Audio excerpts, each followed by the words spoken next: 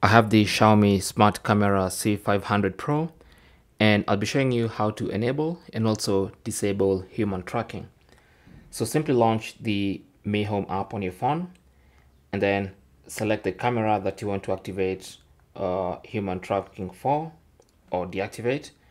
With the camera open, tap on the three dot button in the top right corner, and that should open the main menu.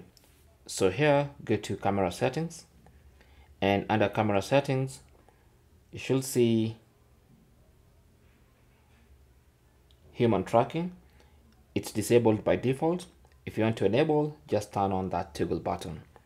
And if it's enabled and you want to disable, just tap on that toggle button to turn that off. Now with human tracking enabled, every time your camera detects a human being, it's going to just try and follow them around the room and just track and record everything they're doing. Okay, so that's human tracking mode. Thanks for watching.